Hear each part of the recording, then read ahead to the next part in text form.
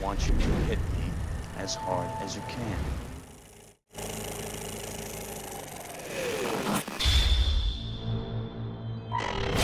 Ever since the release of Justice League in 2017, fans have wanted to know what the Zack Snyder version of the movie would have been like. Man of Steel and Batman v Superman had received mixed reviews. Some despised Zack Snyder's take on the material, while others absolutely adored it. While still credited as director, fans know Snyder had very little to do with what originally hit theaters, having stepped down at one point due to a variety of reasons, including a horrible family tragedy that we won't go into here, and big creative battles with the studio. Joss Whedon stepped in, and I'm sure it all seemed like a great idea at the time. After all, Whedon had long been a fan-favorite director for his work with Buffy the Vampire Slayer, Firefly, and leading the Avengers to box office glory over at Marvel Studios. Who could possibly be better to help the Justice League finally make their debut on the big screen? Well, it turns out anybody would have been better. While the film still did respectable business, fans were extremely unhappy with the final project, and even later, word began to circulate of trouble on the set of the Whedon-led film, particularly from Ray Fisher, who played Cyborg, a character everybody knows by now was sidelined in the film. Fans began to clamor for the original vision Zack Snyder had for the film, and the hashtag Release the Snyder Cut was born.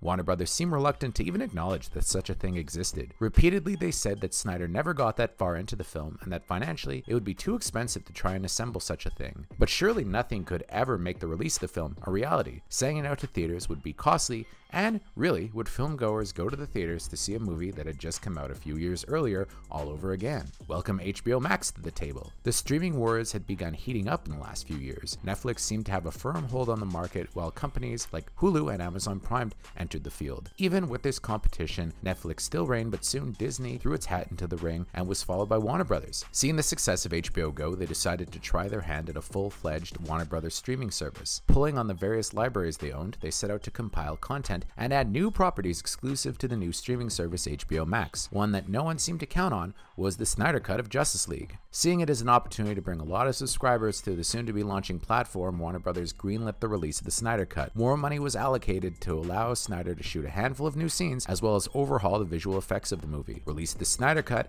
against all odds, had worked. When they announced it would be coming to HBO Max, fanboys rejoiced, but how long would the wait be?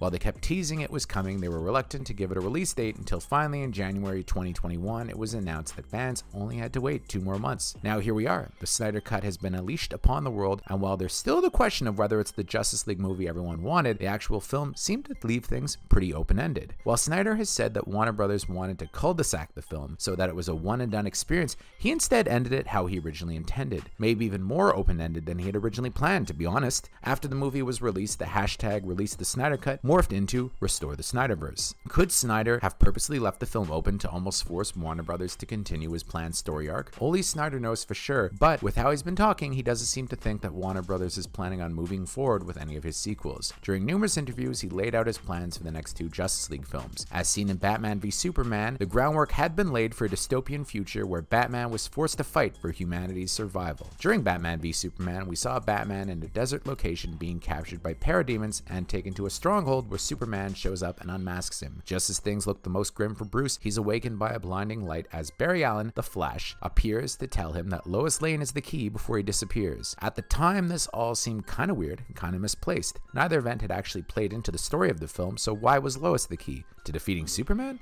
I mean, that was Batman's goal all the way through the movie. And audiences always tend to grow at big scenes being shown to be only a dream. What was this appearance by Barry Allen? Up to this point, the character hadn't even been mentioned in the film. While most comic book fans are used to seeing Barry Allen time travel, for the casual moviegoer, they had no idea if this was supposed to actually mean something. It only made them more confused and wonder if they missed something at the beginning of the film. After seeing the Snyder Cut, it made a lot more sense as to where the story was heading. In the Snyder Cut, we see a lot more of the groundwork set by Snyder to get us into this future. Lois is able to calm the resurrected Clark before he destroyed the rest of the Justice League. Then in a scene that had been hyped for months, we get another glimpse into the future. Again, we're presented with Batman in his desert gear, but now we know that Darkseid has been heading to Earth to take it over. This time we get to see that he assembled a ragtag group of heroes and villains to take the fight to an evil Superman. For Justice League 2, we would have been put into the nightmare reality. Darkseid came to Earth ready to battle the world's heroes and to find the anti-life equation. With this, he can control anyone he sets his sights on. Upon arriving, the ever-loathsome Lex Luthor would buddy up to Darkseid. In an effort to get rid of the Man of Steel, he would tell him the key to Superman's weakness is to kill Lois Lane. With her gone, he would be so brokenhearted that he would be susceptible to the anti-life equation and would be Darkseid's to control. With Superman at his side, his taking of Earth would be unstoppable. Lex seems okay with total domination as long as the Kryptonian was defeated. Whether he would be okay with Superman taking over the world at Darkseid's side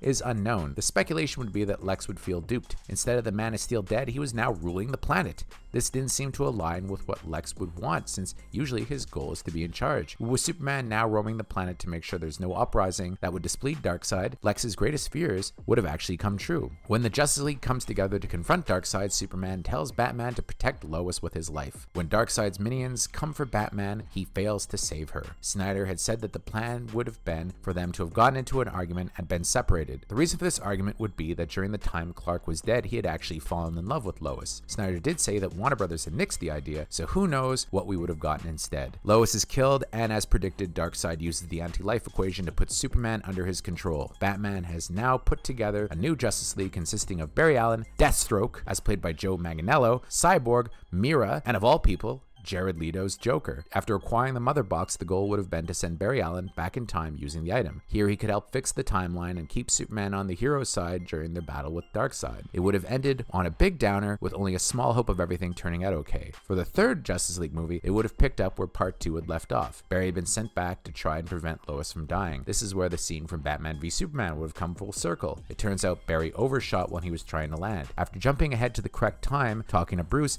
he understands his mistake and does everything he can to keep Lois safe. This leads to Batman sacrificing himself to save Lois. From this point forward, everything we'd seen changes. Aquaman leads a charge of Atlanteans to the surface. Wonder Woman gathers the Amazons, and Superman leads the humans in an all-out battle to save the planet. The world is united against Darkseid, and now the Justice League does truly represent the world in their efforts to fight justice. Some of the things Snyder teased were that we'd see more of the New Gods. In the Snyder Cut, we got a glimpse of Granny Goodness, but Big Barda was name-dropped to have played a role in the third film. He likened the third movie to a New Gods invasion film. At the end of the battle with Darkseid, we would have seen that Clark and Lois would have had a son. This was teased in the Snyder Cut, with the pregnancy test being seen in the last shot. In honor of Batman's sacrifice, they would end up naming him Bruce. On the 20th anniversary of his death, they were going to take Bruce Kent to the Batcave to show him who his namesake really was. This alludes to Bruce Kent taking up the Batman mantle in the future. Would this have been a satisfying trilogy, or fiveology if you include Man of Steel and Batman v Superman? Sadly, we'll never know. Some of the action sequences probably would have been pretty good. Kevin Smith did allude to a conversation he had with Snyder that would have seen a larger battle on Apocalypse between New Gods and the Green Lantern Corps.